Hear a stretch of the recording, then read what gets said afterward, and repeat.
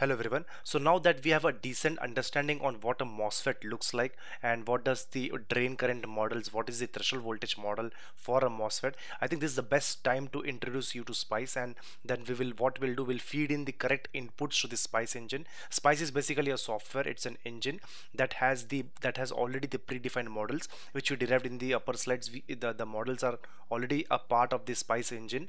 We need to feed in the correct values of the inputs to the engine, the correct netlist to the engine, and that's it. The SPICE will derive some waveforms for you, and these waveforms can be eventually used to calculate the delay of a cell. So this current and voltage, the current waveforms that we are going to derive out of a MOSFET, those are the basic backup for your delays, for the delays that you will be deriving for the cell. And these delays are the accurate delays that will be used to do some STA, or the static timing analysis simulations. So this is the basic groundwork for it. Okay, so we had this MOSFET. The first step is to create a correct SPICE setup. So we have understood the models and we have done everything, but now the next part is to put these models, is to feed these models in a correct way to the SPICE engine, so that the SPICE understands it and evaluates the drain current equations the way you wanted it to be, the way you expect it to be. Okay, so let's look into that. So we had this we have had this was the MOSFET that we have been using. We had applied the VDS voltage, we had applied the gate to source voltage, we had grounded the source and the substrate. Okay, and there were some model parameters, or there were some models that we derived. For example, this was the threshold voltage equations, where VT was the threshold voltage, and VTO was the threshold voltage in the absence of VBS. Okay, gamma was the body effect coefficient, we talked about that. Phi f is the Fermi potential, which eventually comes up to this particular equation. So these are more complex and deep dive equations that we would be looking into when we are looking into the physics lectures for this semiconductor device physics. Okay, so for now these are the model files, these are the models that will represent this particular MOSFET. Okay, and these are all what we have looked in the from the beginning of these lectures. Next is we have derived at the linear region drain current equation.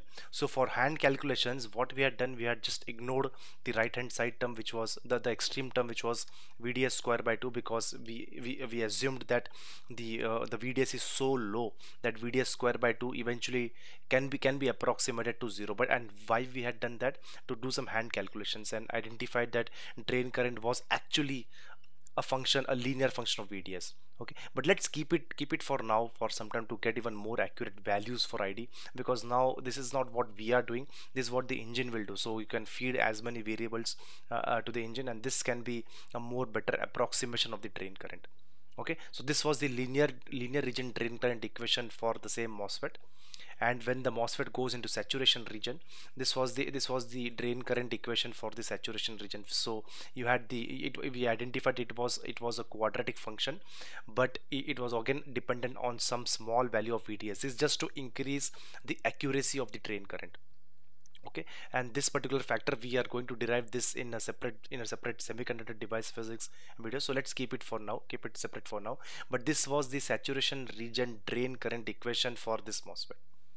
Okay, so we had all this, we have the background of all these equations, where these equations are coming from.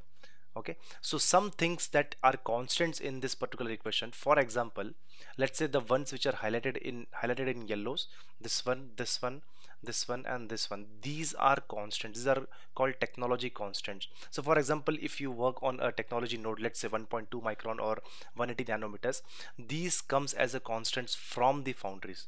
So you need not derive these ones, these are already coming as constants from the foundry, so you need not worry about them. And for each and every technology node, for let's say for 1.2 micron, for 180 nanometers, for 20 nanometers, every technology node will have its unique value. Okay, so these values are constants, and so we need not worry about them. So these are the ones that you provide to the engine through a special file. It's called the model file. Okay, and you provide this ones, and the next thing that you provide to your SPICE engine is the netlist. I'll come to that. So first of all, let's try to conclude these ones. These yellow highlighted ones are called as SPICE model parameters, and this comes as constants. It's only the right way to provide this particular model parameters to your SPICE engine.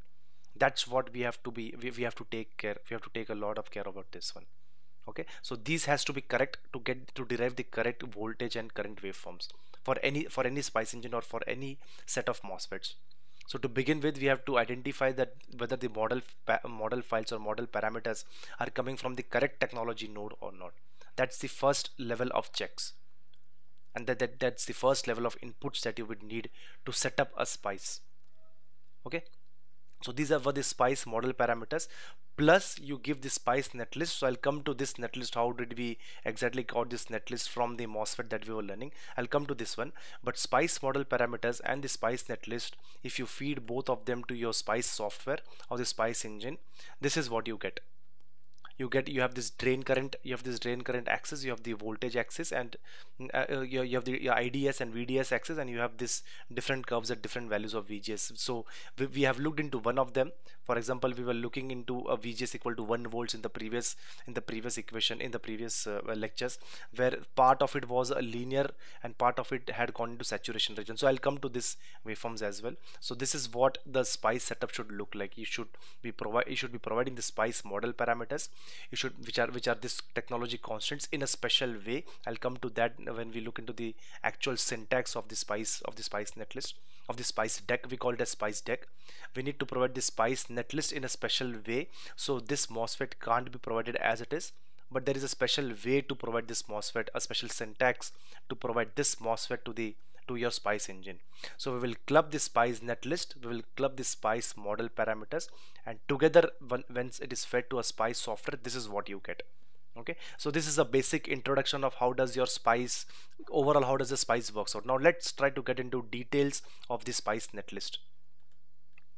So for example, we'll look into the spice netlist, and there will be some detailed discussion on this one. So this is the MOSFET that we have been working on, and this MOSFET, the logical symbol of this NMOS, this particular NMOS can be described something like this.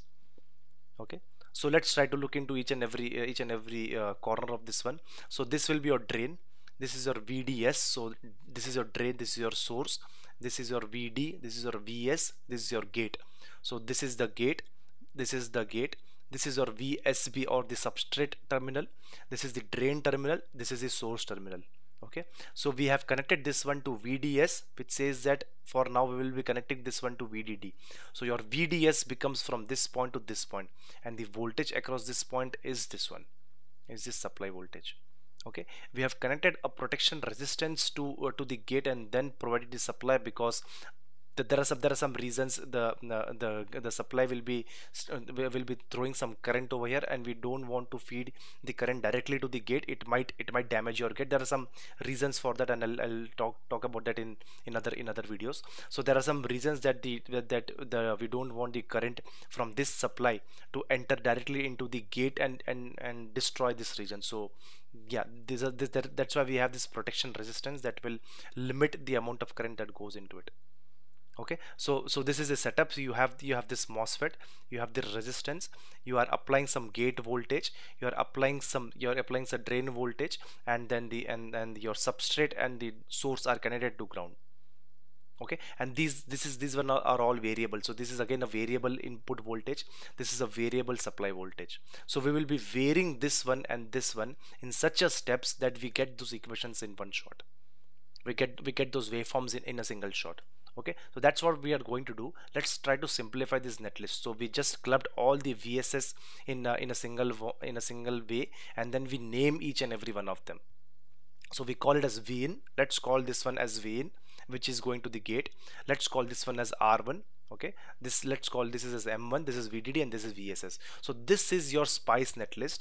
Our next job is to feed this spice netlist in a special format to this spice. Okay, so spice understands a particular syntax. It's just like C or C++ program. It understands things in a certain syntax. We'll be looking into certain syntactical values of this, how to feed this particular MOSFET to your device. So let's try to look into all this in the next video. Thank you.